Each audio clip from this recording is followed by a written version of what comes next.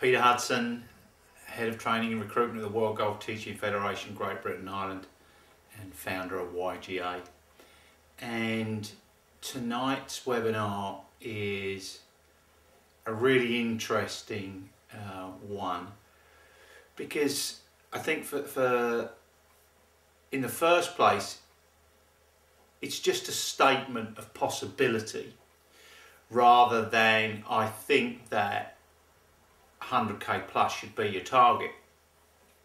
But I want to make it very, very clear that that is more than a possibility once you have the unique skills. And you know, we've done some work on this before, where we talk about 8 of these specific skills: the rapport, know how people learn, know what people can learn, so the technique, questioning and listening skills, the art of giving effective feedback, operating in an egoless state yourself as a coach, and also being able to help the client get into those egoless states.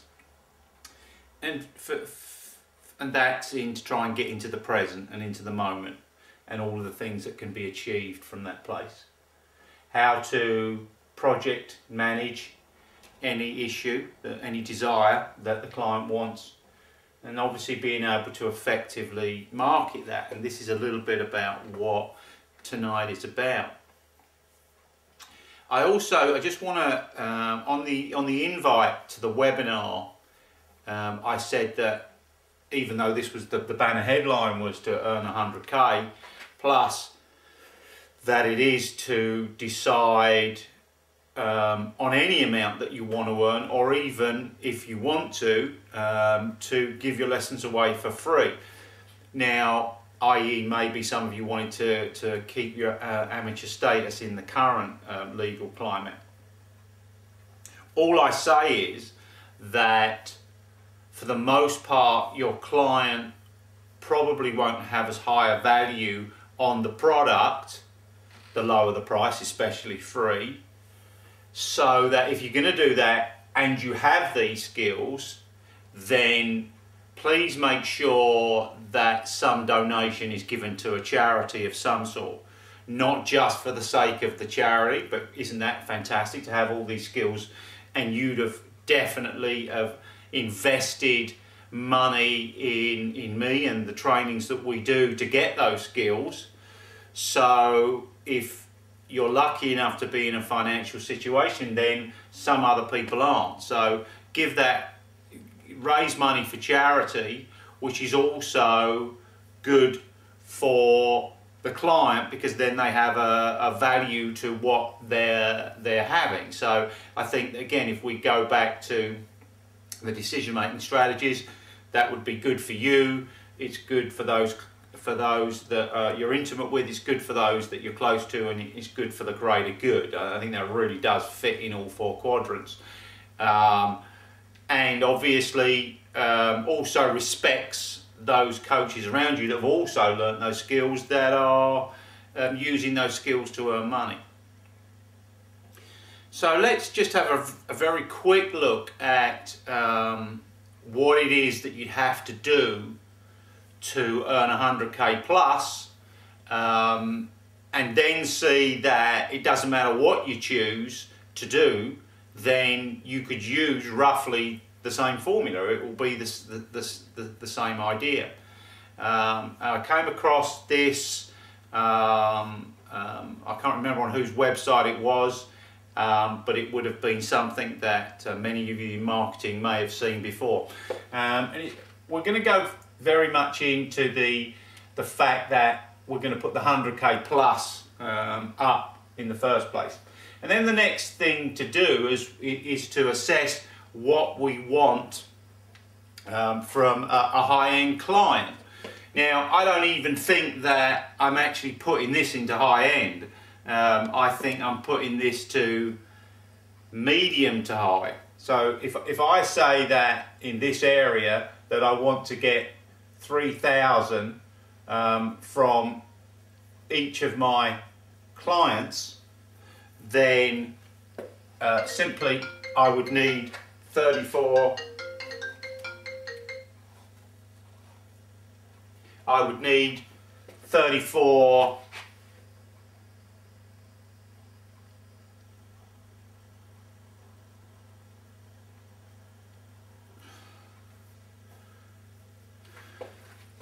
So if I say that we want 3,000 from each client, so it's a simple transaction to work out that we need 34 clients. So that first part is reasonably simple to put together, which is going to give us an income of 102,000. So then what we've got to do is work out what our perfect demographic is. And I think this is the most important part of this, is that we need to identify exactly, specifically, everything about the type of person that this is going to be. Well, certainly if we want referrals, they're going to have to be coachable. They're going to have to be the type of person that is used to receiving information, probably is good at receiving feedback, and therefore, good at being in the present. They're going to probably be successful in some way, shape or form. They're probably going to be used to success, but also might recognise somebody that they can trust to give them these criteria. We might want to put some handicap criteria on that. So obviously if someone's going to give you £3,000 over a period of a year, then they should want some sort of goal that has got some depth to it. So maybe from 28 to single figures or low double figures, or from the teens to say 4 handicap, or maybe from single figures to scratch. So some sort of goal that is worth their while, and that they would think was significant to value the 3,000. Now again, for me this is simple how I would just call this unlimited lessons. Now I'm not saying that there wouldn't be some lots and lots and lots and lots of added value in that for my medium to high-end client. But basically, it would have the flexibility to give these 34 people unlimited lessons, and be able to take them on this journey to their success, which would make it worthwhile for everybody. So, where are these people? Again, to find 34 people in London or in any town or conurbation wouldn't be very, very hard at all. Maybe a little bit more of a struggle in the Outer Hebrides. Maybe this wouldn't be the one that you would target for this particular venture. What would their net worth be? So, if they're going to have £3,000 of disposable income, they're probably going to be, I don't know, 50 to 60k plus a year. If they've got that amount of time to spend on golf, they probably be self-employed, retired. They may work shifts, something that they're earning big money, but they've got lots of time during the day. So again, it's amazing how the more you think about this, how that criteria unfolds. And there's probably an awful lot more within this area, but it's the essence of it is to describe exactly who it is that you're looking for. And then the last part of the equation is the systems and processes that you have in place to, one, find these people, and then convert into a sale and succeed, because with the success that moves us into the referral market. So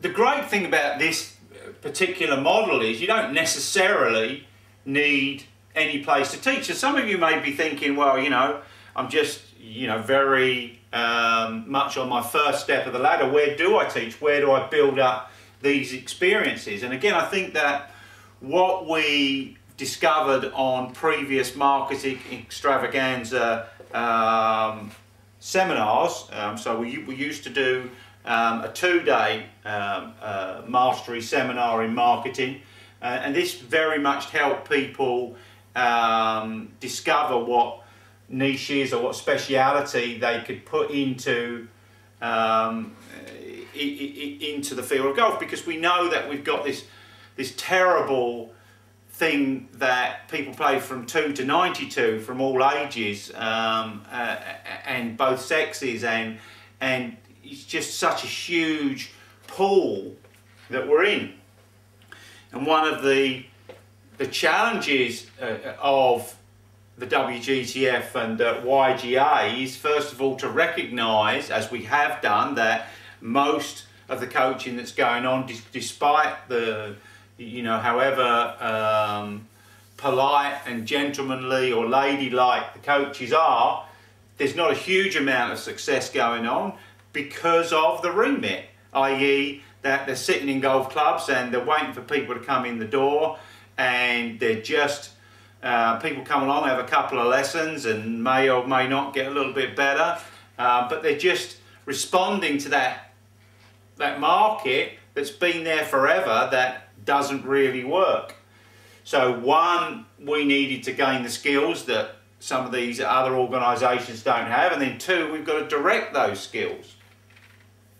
So once you've got the skills, then you know you can begin in the first place teaching in your back garden or in a shed, or some people build extensions to their houses, or an indoor studio, whether that's something they share with other people that have got indoor studios, or they rent, or they find an industrial unit, a small industrial unit to operate from. Fields, sports fields, school fields, college fields, the usual driving ranges and golf courses, but again, this is where you have to be very careful to probably not get involved too much with the proprietor, but to have a you bring your own client kind of attitude to it. Abroad, which again I'm going to talk about a little bit later on, and then other opportunities that are in that market. So there's quite a few ways that you can get the experience with these skills to then start realizing that you can put any figure into this equation and any niche into that equation. And the niches are many-folds as well. Again, you know, we probably brainstormed one of the wonderful things about having, I mean, we've had up to 20 people in a room for the marketing extravaganza, and the brainstorming that comes from that is really quite wild. And over the years, we've probably created a minimum of 200 niche market opportunities, from schools, colleges, private, prisons, councils, working for underprivileged, caddy services, practice services, holidays, winter camps, junior summer camps, and so they go on and on and on. I mean, the junior summer camp is, that's always appealed to me as something that, you know, just for 6 weeks you could, you know, rent some accommodation at a private school, use their fields, and then take them off to play golf and add some, you know, some NLP skills and development and education and etiquette. You know, I think that you'd sell them 100 times over, and you could make an awful lot of money just in 6 weeks, and they'd all fit into this plan. So we've got to know, you know, our market, and our market is, you know, they're mostly frustrated golfers, and they're all frustrated golfers because, you know, beginners don't know yet that they're going to get frustrated, and if we use our skills, they'll never have to feel frustrated. So once we understand that this market exists and all we've got to do is get these skills, then it's just how we fulfill that market. And I think the second step in this particular strategy is the message. And most of the messages that we see in marketing are about what, you know, I can do as a golf coach, whereas there probably need to be more on the lines of what's in it for me, so that whatever market that you're of this part that you're trying to tap into with your various locations and your various niches, then it's how you're going to solve your client's problem or bring them the success that they haven't currently enjoyed. The media is the next step along then taking your product to market, and without a doubt this is something that, you know, may scare a few of you, and others maybe a little bit younger think that you can actually really use this to monopolize all of your advantages of your skill set. But certainly everything that we do at stage 1 and 2 and 3 for that matter is about getting everybody to communicate far more effectively, whether it's through emails, Facebook, LinkedIn, tweeting. And again, just the fact that, you know, we've asked you to set up Twitter accounts and retweet any tweet that you get from me, and then that works vice versa. When you start to Twitter, then we'll retweet, and that's going to just grow that whole thing organically. How many people you can get to with whatever your niche product particularly is. Sometimes that media, you know, you want to check that whatever niche that you've picked, you know, has a simple way to reach the media. So, you know, one of the simplest ways that when I stopped training golfers to become golf coaches is I want to be abroad working, and I'm going to use agents around all the Baltic areas to bring couples to me, and the UK as well. And let's say in the UK, you know, and I don't know, I'm presuming that Saga exists outside of the UK as well. Saga is, you know, the natural place to go and advertise, because, you know, what do Saga people have? They have money. You know, otherwise they wouldn't invest in those Saga products. So what a wonderful way. Again, you know that the demographic fits you. I'm looking for couples. I'm looking for retired couples with income to spare that want to go on holidays in the sun in winter. Well, what could be better than Saga? There might be some other places I can go as well, but it makes a natural media to take advantage of. Your own Facebook, you know, for those people that are, you know, fanatical Facebook workers, you know, you can use all your friends and relatives to spread the message of what it is that you're doing. So once you've got this, and then you must have an irresistible message. And that irresistible message, you know, has to be something that has tremendous value to the client, yet doesn't have a cost to you. So more or less be in that information area. And again, there's something that I heard a long while ago which really impressed me, is, you know, information is the only thing that you can give away and yet keep. And I think that's a real example of why giving away information is so powerful, because you can have the same information and give it away again and again and again and again, and yet that's then going to get you your lead capture. So by giving away that free information, by creating ebooks, creating information that people can tap into, that, you know, whether we like it or not, due to Charles Seashore, we know that information only will not guarantee change, and most people, 99% of all those people just receiving information won't change. They'll still need the advantage of the coach. So this gets us the lead capture. Then we've got people finding out about our product. So, you know, maybe if we could close 10% of these people, then, you know, we only need about 340 people to tap into to get lead from these lead generation tools to get them down to get our 34. And then, you know, the final work is follow up and conversion. Again, follow up and conversion. Follow up is just, you know, getting in there and doing it. Conversion, yeah, you may need to add some marketing skills. Certainly some of the NLP again, the NLP skills in the persuasion engineering allows you to succeed in this particular place. There's lots of other things that are going to have to be present here. Desire, shared values, and these are all the things that will make a difference into you converting the people. But if you've gone to the trouble to identify who you think is most likely to sign up, this conversion will be far easier, because you know that they'll have all the desires and all of the values in place that will make this transition into a client and part of your 100k network possible.